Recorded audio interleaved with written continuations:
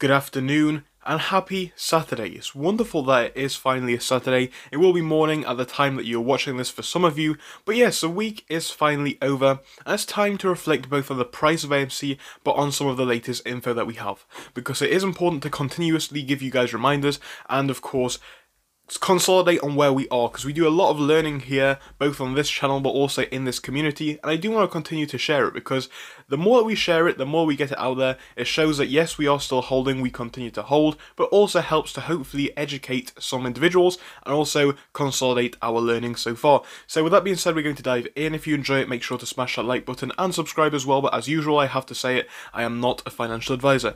Diving in, we're going to have a look at our first piece now, and this is just a quick piece. It's nothing too big, but it has been reposted by Laws of Fun, who posted this. So it's from Dennis Keller originally on Twitter, and he's gone on to say this. So problem is the SEC, who we are big fans and supporters of, said something which is wildly inaccurate. They said that we caught Bernie Madoff, and of course they didn't really do so. They let him go away with it for 16 years. And that's really where we want to reflect on to start off with.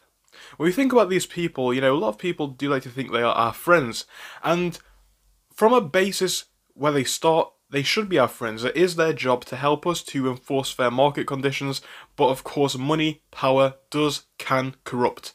I think that's what we're seeing here. Now, when we think about the regulatory bodies, they may help us, who knows, maybe I'm wrong. But of course, we've seen a lot of changes in the past year, and it's one thing to have a rule, it's another thing to enforce it. If we don't see fair enforcement, appropriate enforcement, the rules mean nothing at all. So I'm not putting too much on the SEC and others to radically change things, you know, unless they absolutely have to. I think they will probably leave it until the last minute, until things go poorly for them, and then it's going to be a case of, well, we have to change it because otherwise, where does it leave us? So maybe I'm wrong, maybe they will do something, but I'm not putting too much faith into them. Anyway, let's quickly reflect on the price, and this is another area where things are, in my opinion, blatantly just wrong. The 5-day chart shows us everything that we need to know. We've seen a decline in the past week. Zoom out to the past month and it becomes more clear. Friday being a particular red day, we're seeing a decrease on that day of 2.5%. And that's all fine for a normal stock. But when we look at the pattern for AMC, we know now that the people holding it has remained the same.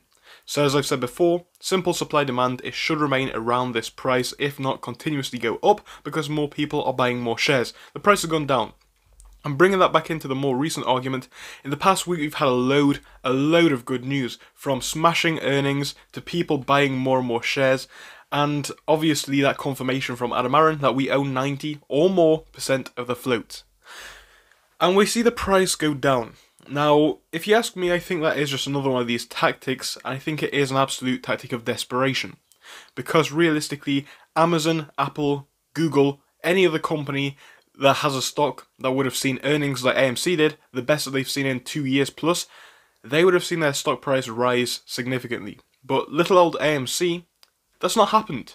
And there's no reason for that, because people are holding, it's confirmed by the CEO. So now you understand why things just don't make sense anymore. Anyway, the past week has been frustrating because we know what we're onto, we've seen the information, and it's like hedgies are just playing a game with us now. It's like they're saying, this is what we're going to do, we're going to bring it down, and there's nothing you can do about it. That's the way that I see it.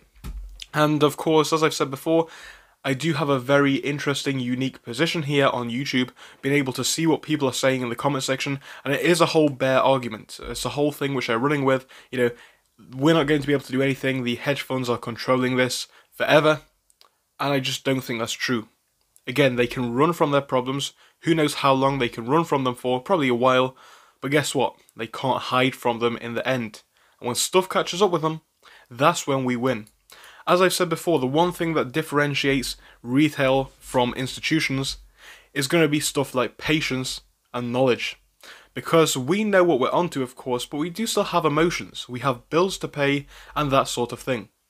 And people, whilst they want to hold, unfortunately for some it's not been something that they've been able to do all the way through. Some have had to sell, some have bought more, but of course we do still have our emotions. Computers don't have emotions, and that's one of the things which they have against us. And of course we have limited financial resources. Of course they do to an extent, but they can control things a lot easier than we can. Their money is for their business, our money is for our lives. But as I've said before, it doesn't bother me. I've added to my shares in the past year. I'm going to continue to do so, more than happy to do so in the future. But I just think that where we are now, the price of what, 16, roughly, it's not a bad point. It definitely is, for me at least, a great point to potentially load up going forwards. I'm not too bothered, especially when we look at the wider market being red as well. So the markets aren't doing too well. Again, even looking at AMC, with all the manipulation, it's not been brought down too much, especially in contrast to the wider market. I think it is a very, very good sign.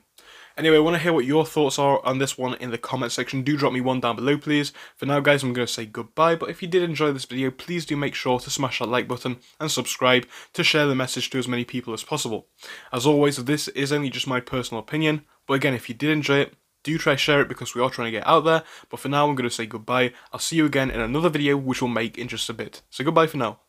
So thank you for watching through till the end, but let me tell you about our Discord. So on your screen you will be seeing the N2S Finance Discord. Obviously it is split into multiple sections. Basically at the top we have updates from me and all that kind of good stuff. If you scroll down a bit further we have the main sections where we focus on cryptos, SPACs and other hot stocks including penny stocks, even stable growth stocks as well, and we even have a special AMC GME chat. If you scroll down you can see some research and DD from the community. We also have funny memes and you can see actual contributions from members down here. And again, if you do join us, it is completely free, link is down below. But if you do want to become a Patreon, you will actually get a pink sticker which will be displayed on your name. So your name will come up in pink as mine comes up in red down here, and that will show that you are a Patreon. But other than that, guys, you can join completely for free down below. You do not have to pay anything if you do not want to.